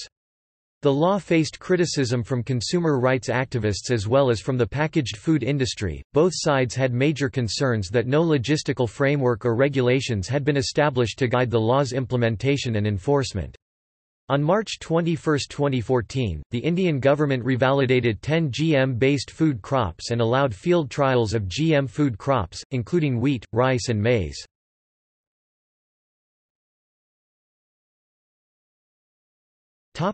See also: Food sovereignty.